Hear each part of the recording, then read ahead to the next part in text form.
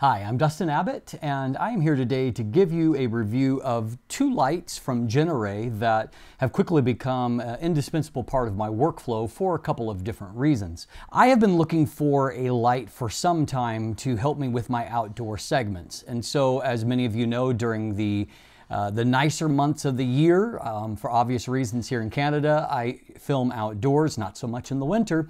But during those times, of course, unlike a studio type setting, you don't have the ability to completely control the ambient light. So a lot of what I need to do with lights is to try to balance and compensate for the ambient light that I'm dealing with.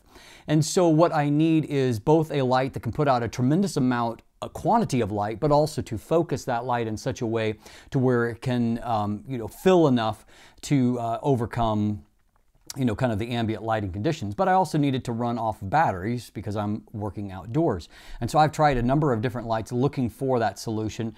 And this has been my best that I found so far for the simple reason that it runs off batteries. It is a very powerful light, but then more importantly, between the combination of built-in barn doors and then a Fresnel lens with the ability to focus down that beam like a spotlight, it's become very, very useful. Now, in some applications, it might be a little bit too harsh of light. I've tried shooting it in the indoor setting, like in this kind of set, and it was, it was kind of a little intense for that kind of setting.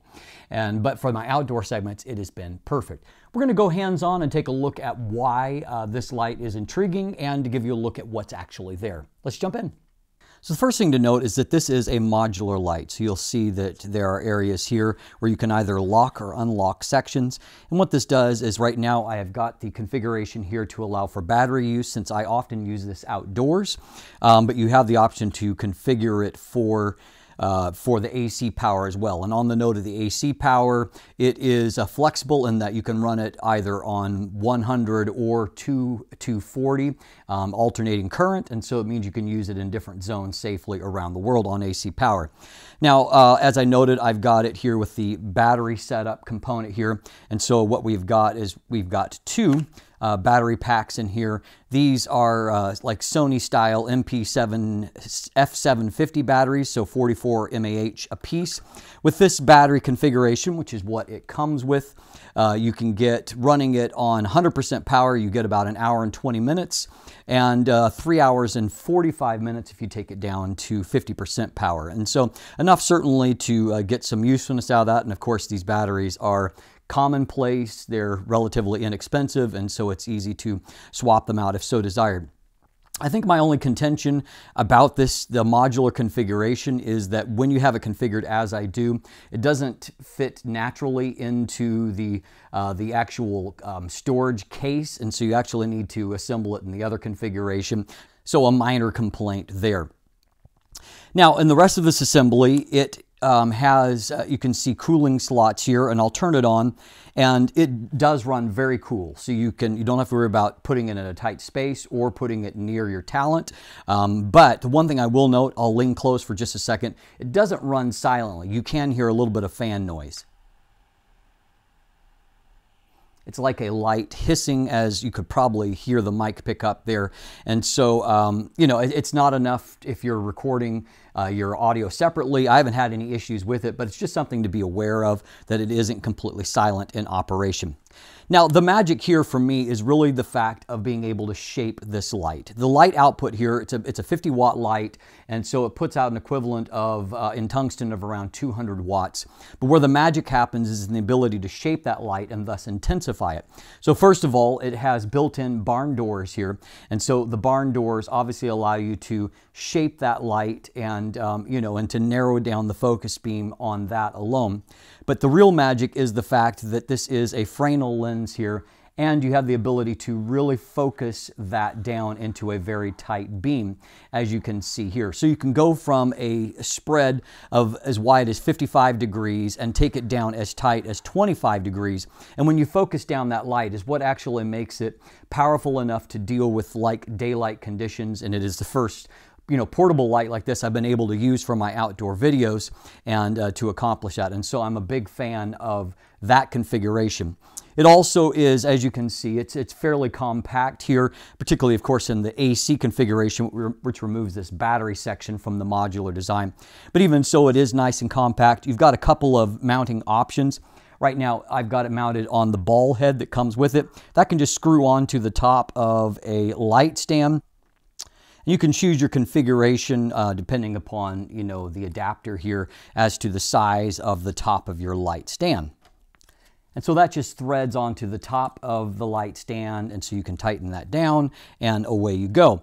The other option though that I am also impressed by is that you can also go right onto the top of a tripod. You'll notice that this bottom plate is actually Arca Swiss compatible, and so you can just throw it on the top of any tripod. Really very useful there as well.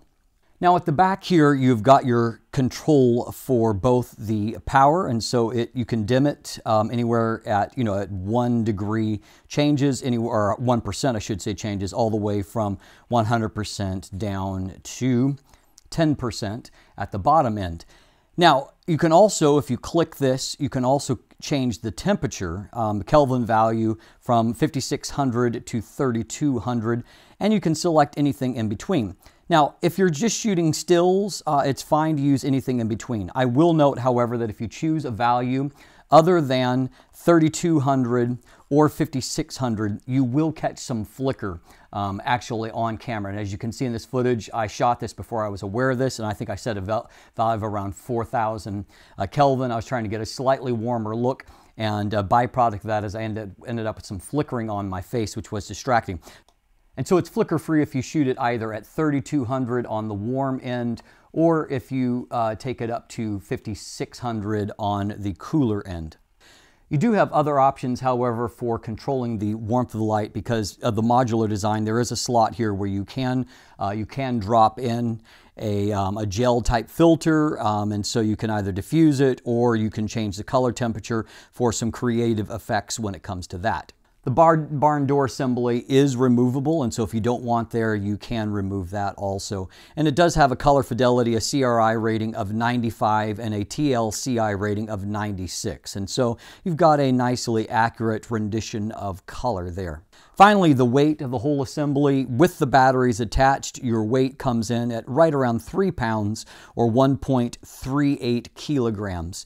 And the overall dimension is that, as it's configured here with the battery module attached, it's 11 inches or 28 centimeters in length. If you remove the module for the batteries, the length drops to 8.25 inches or 21 centimeters. And so as you can see, a lot of good stuff going on there. On top of that, it also comes in a nice nylon padded case with custom mold fittings inside, foam settings inside to fit everything in. Included in there with the battery kit is a dual charger, allow you to charge 2 batteries at once. Obviously AC adapter, some other components for that. There are other different lengths of AC cord that are included. There's a zip portion here at the front with a mesh. My only really complaint here is that you have to have it with the battery module disassembled to fit in here as it is. Now, of course, you could always, tweak this to your own design, cut out and create more space, which is probably what I'm going to do. And so I can just lay it in there fully assembled, because that's going to be much more convenient for my application. As far as the price goes here, you've got a few options. First of all, if you don't need the battery portion, but you're interested in the light, you can get the no battery right now as of today for $279 at B&H Photo. The battery kit assembly included runs at $349. If you need a multi-light solution, they sell it in a 3-light kit with the battery assembly for $900, a little bit less if you don't need the battery assembly. And so, a reasonable price for what you are getting here, and certainly a very, very flexible source of light. Now, the other light I want to look at is another Genaray product. This is called the Beacon. And yes, it looks a little bit like a lightsaber. That may be intentional, but the flexibility of this is it's obviously designed, number one, as a handheld light you can use for portraits and different kinds of settings. I've also found it to be very useful for a fill light for doing my hands-on, product explorations, for doing macro photography, as a side kind of fill light for, some of my video segments. I've used it as kind of a key light to help to fill from the side. And so anyway, very, very useful. You can strobe it, but useful for a lot of applications. Let's jump in. Let's take a look hands-on at this baby. So here's another light that I'm really fond of, and that is the Genaray beacon. And so what this is obviously a wand style type light, and it has 312 daylight LEDs in it. You have the ability to either ramp up or ramp down the amount of power on it. And if you decide that you would want to switch over to a more of a tungsten look, there's actually a diffuser here. It's kind of a plastic diffuser that you can slide over the top, and so that you can change the color temperature to suit your purposes. And so while the light itself only has one color temperature, it does come, with the ability to swap that out with that. So obviously the usefulness of this is that it's a really easy light to use as a fill type light to, shoot with one hand, which I've done on some of these portraits here, shot with one hand while positioning this light optimally to provide fill for that. So that's obviously one very interesting application. It does come right now with a barn door assembly, and so which is very easy, obviously here to just kind of clip on. And so that gives another very useful application, and that is that I have used it even for shooting macro shots with the light just laid on a table, and using the barn doors as a way to block out any kind of other background and provide a place to do some really unique macro type shots, as you can see here. So a few other specs about the light itself is that it does operate off of it's not a built-in, it is a replaceable, and thus you can use multiple of, and actually it comes with a secondary battery pack right now. So but it is a proprietary type lithium ion battery pack, 4400 mAh. Out of that you get an hour and a half of runtime on full. You actually charge it right inside the actual light itself. And so so there's kind of a pro and a con to that. The fact that you can take the AC adapter and you can charge the battery right there in the light itself. So unfortunately, if you've got an extra battery pack, you still have to charge it within there. And so I find that to be a little bit inconvenient. The upside to this configuration is that you can actually plug in the AC adapter, and you can in fact use it as the main power source. And so you don't have to necessarily worry about running dead. Or running out of power on it. As you can see, that port does cover up, and that reflects the fact that this is designed to be used outdoor, even in some poor weather, if you're shooting a portrait session, for example. And so you have it is an IP65 water resistant rating, and so that's, rain and splashing, that you can it can do that. So as noted, you can dim it, you can diffuse it, you can even control it remotely if you happen to have, it has a 4-channel receiver built into it, and so it is compatible with Genaray's 2.4 gigahertz WB-WRT remote. And so, if you have these in a configuration and you want to run multiple ones, you have the option of doing that.